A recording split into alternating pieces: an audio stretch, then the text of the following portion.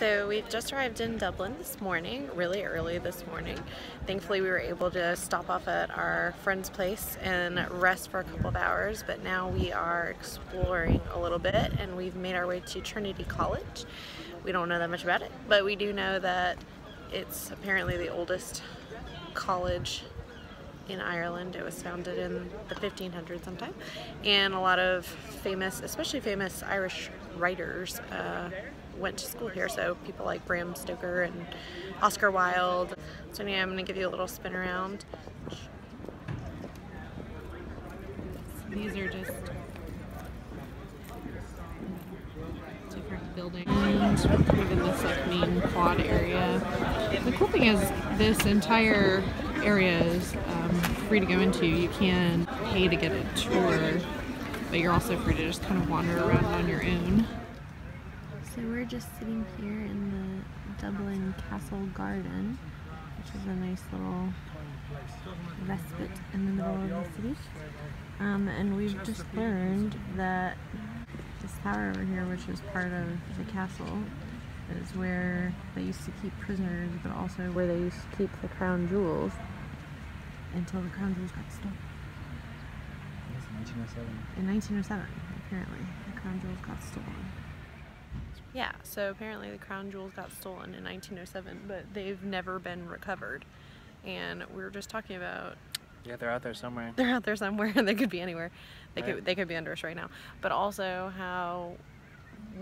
What do you do if you've stolen the crown jewels of Ireland? Because it's not like you can sell them to anyone, and Right. it's not like you can show them off to anyone. It's like, do you just keep them forever for your own pride? Yeah, you have the satisfaction of knowing that you have the crown jewels. That you are the proud owner of the crown jewels? Maybe someone has the crown jewels and doesn't know it. That'd be the other thing. That's such a good point.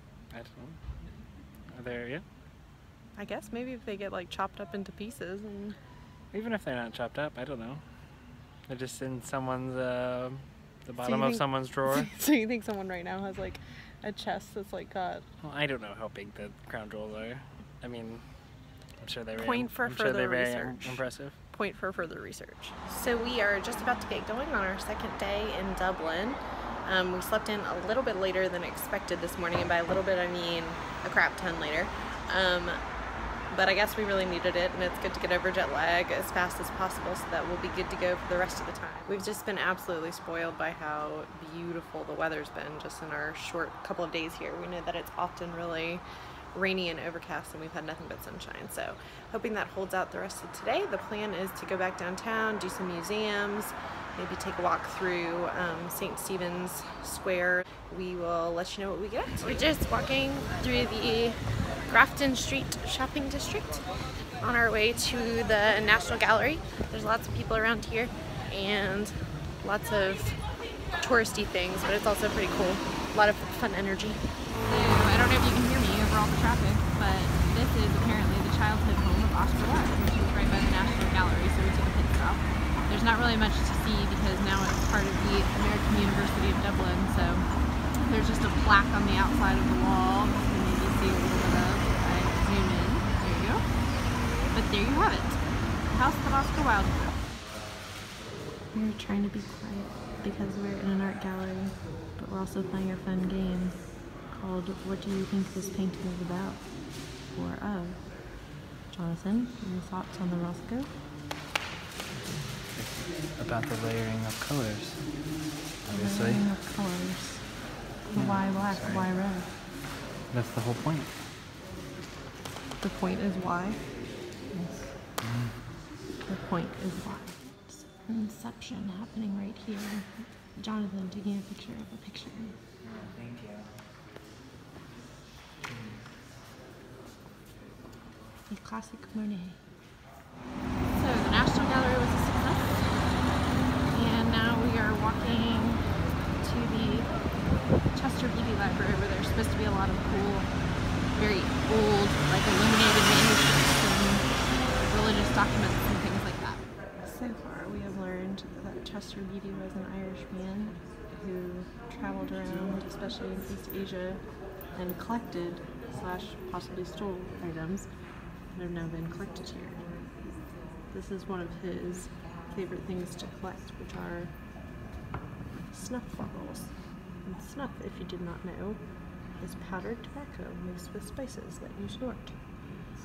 I think our favorite one here is the one that's shaped like the tiny cob of corn. What a way to disguise your stuff.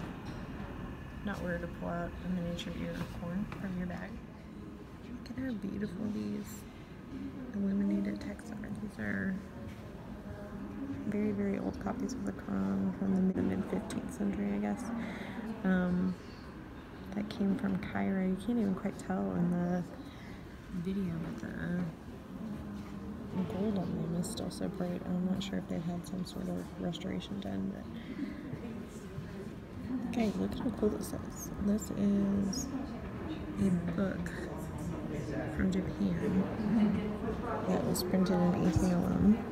That is a collection completely of 36 immortal women poets.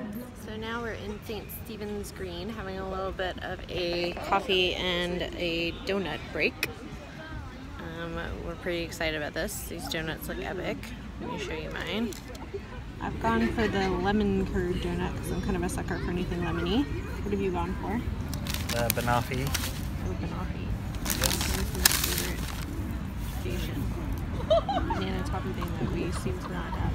So you can see everyone in Dublin seems to have had the same idea of what to do today because the weather continues to be exceptionally perfect. So we are going to enjoy these and have a little